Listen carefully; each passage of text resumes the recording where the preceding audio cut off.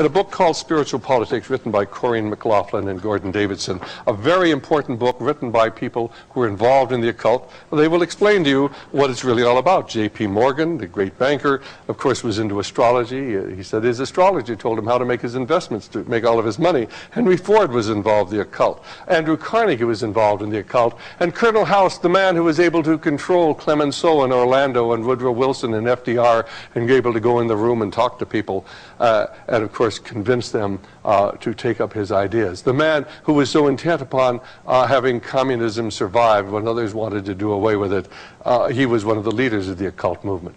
And of course this is why he left a copy of the protocols for those in the future to uncover. And so we begin to see these patterns unfolding. Let me read again what Manly P. Hall said, because this is so important. When the Mason learns the key to the warrior on the block is the proper application of the dynamo of living power, he has learned the mystery of his craft. The seething energies of Lucifer are in his hands. You can read the book of Revelation by Barbara Marx Hubbard. The original manuscript was actually been somewhat altered. This book you can get at bookstores today. It tells about the coming horror that is going to occur in the mass extermination of people. This book was published by the Lawrence Rockefeller Fund for the Enhancement of the Humanities, but in the original text, which we have, she says this. Now, this book is channeled to her, and she readily admits that, by what she calls the Christ light, but I believe is a demonic spirit. And she is rewriting the book of Revelation so you, if you are an occultist, can understand it. She quotes Revelation 6:8, and I looked, and behold, a pale horse, and his name that sat on him was Death, and hell followed with him, and power was given unto them over a fourth part of the earth, to kill with the sword, and with hunger, and with death, and the beasts of the earth. And then she goes on to say, out of the full spectrum of human personality, 1/4 is electing to transcend with all their heart, mind, and spirit. 1/4, however, is resistant to election. They're unattracted by life ever evolving. Their higher self is unable to penetrate the density of their mammalian senses. They can't be reached. They're defective seeds. Ladies and gentlemen, she's talking about you and me, those of us who worship the Lord Jesus Christ. Now, as we approach the quantum shift from creature human to co-creative human, the destructive 1/4 must be eliminated from the social body. Fortunately, you, dearly beloveds, are not responsible for this act. We are. We are in charge of God's selection process for planet Earth. He selects, we destroy, for we are the riders of the pale horse, death. Let's go on and just point out that this is a book written in about 1900 by Rudyard Kipling, and all of his books at that time had the swastika on the front. Remember, he wrote the eulogy to Cecil Rhodes. Of course, he himself was involved in the occult. That's an occult symbol. That's why Adolf Hitler used the swastika, because it was an occult symbol. Of course, Harry Truman, who gave China and Eastern Europe to the communists, was a 33rd degree Mason. Winston Churchill, who insisted on the invasion of Gallipoli and of North Africa to create the carnage that would justify a world government, was a Druid, entered the Druids in 1908, was a 3rd degree Mason, and that's why he got along so well with FDR. J. Edgar Hoover, who was in office.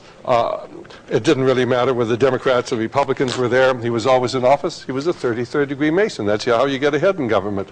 Let me take you to the material I gave you a little earlier from the Lucis Trust.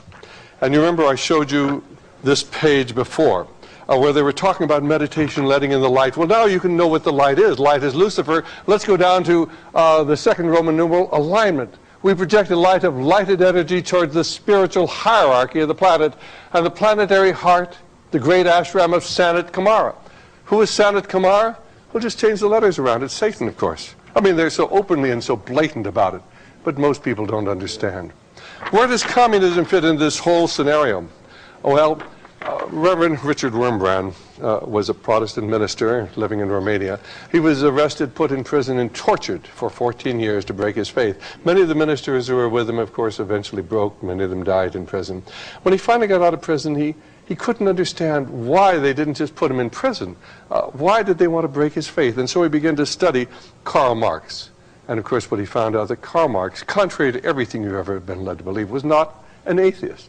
And Karl Marx did not believe in socialism and communism. He was a Satanist, and he realized that socialism would destroy Western Christian civilization, which he hated.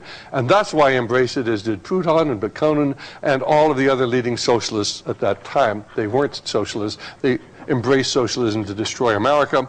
Of course, here you'll see the emblem of the Trilateral Commission. You look very closely, the three sixes joined together by an upside-down broken cross. The Trilateral Commission, created by David Rockefeller and Zygmunt Brzezinski. We started our discussion today with a poem from James Russell Lowell. And I want to give you the full text of that because it really lays out what this battle is all about. Once to every man and nation comes the moment to decide. In that strife of truth with falsehood for the good or evil side. Some new cause, some new Messiah, offering each the bloomer bright. And the strife goes on forever twixt the darkness and the light. Then decide with truth is noble, and to share her wretched crust, ere her cause brings fame and fortune, and 'tis prosperous to be just. Then it is the brave man chooses, while the coward stands aside, until the multitudes make virtue of the faith they had denied. By the light of burning martyrs, Christ, thy bleeding feet we track, toiling up new Calvaries ever with a cross that turns not back.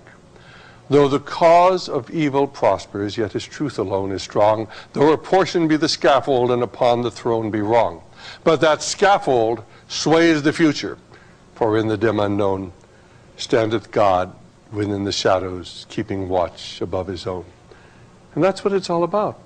Martin Luther understood this battle when he wrote that great hymn that we used to sing in church. We don't sing it anymore. A mighty fortress is our God, when he said, for still our ancient foe doth cease to worketh woe. His power and craft are great, and armed with cruel hate on earth is not his equal. Yes. And St. Paul understood it in Ephesians 6:11 when he wrote, For we wrestle not against flesh and blood, but against principalities, against powers, against the rulers of the darkness of this earth, against spiritual wickedness in high places. And the devil understood it, because on the Mount of Temptation he said to Jesus Christ, if you'll simply fall down and worship me, all of these kingdoms on earth can be yours. But unfortunately, the modern church doesn't understand it. And our ministers tell us, you're not to be involved in anything. Why, Romans 13 will tell you that if you oppose what's going on in the world today, of course, you're opposing the will of God.